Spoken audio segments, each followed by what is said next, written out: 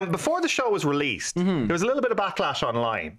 It was actually as the show was released. Yeah. So, we the clip of me, the start of me meeting the housing minister was released online, and people took that to mean I was making the minister look good because it was the first clip they'd seen, and then decided not to watch any of the clip or any of the show, and decided that I basically had caused the housing crisis. So that was fun.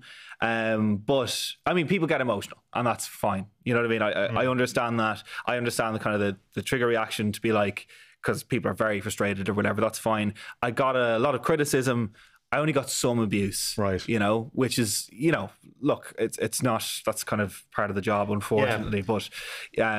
Yeah. But I think it kind of ended pretty quickly when people realised I was talking to Rory Hearn the week after that, and it was a 6-part thing, and my 5-minute interview with the housing minister wasn't going to cause anything to happen, really. So, unusual. I'm not used to it. Do you think it was a prejudging, and did you think that there's anything which was quite legitimate in what people were saying in terms of the criticism rather than any of the abuse? Obviously, the abuse is beyond the pale, but in terms of any critiques or people, I think it showed a lot of the emotion that is wrapped up in this situation which so many people of the generation are facing. Yeah. Look, it looks cozy. I understand that. I understand that it looks like I don't challenge him. I do in the piece, but probably not as much as I could have done or should have done, and not everything I did or asked was included. So it's kind of like, it is only a snapshot of a 6-hour day. You know, it's a 5-minute clip. Most radio segments are 10 minutes or whatever. So we weren't going to get into the weeds of it.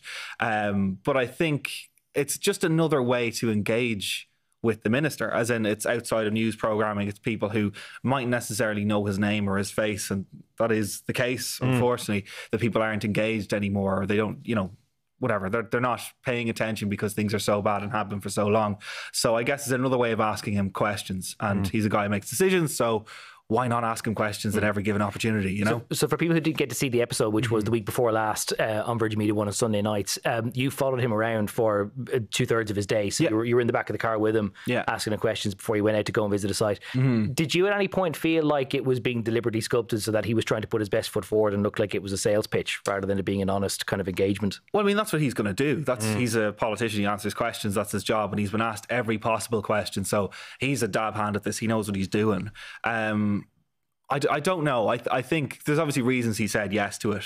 But, you know, I did my best to make sure I challenged him, you know? Do you believe what you were told? No. To be honest, I think he believes that he is doing the right thing, and that he is, you know, helping things or whatever. I don't think it's enough. I think it's very impressive to point at a huge housing estate that you've built that's 1,000 houses. But when you think about the actual need, we need 30 times that, I think, at minimum, by the government's estimate. So it's kind of like, right, you can show me. If I'd interviewed Owen Murphy, he would have done the same thing. Yeah, exactly. We're building these things. Here's a hard hat. Let's go out here. I'll show you this scheme that we're doing or whatever. It's just, at this point, and I do say this to him at the very start of the piece, it's like, we've been told for 10 years, it's been a thing my whole adult life, and probably even before that, that things are returning a corner. I can't wave a magic wand, you know, I can't fix things overnight, but you know, there's been a lot of overnight. So what are you actually doing?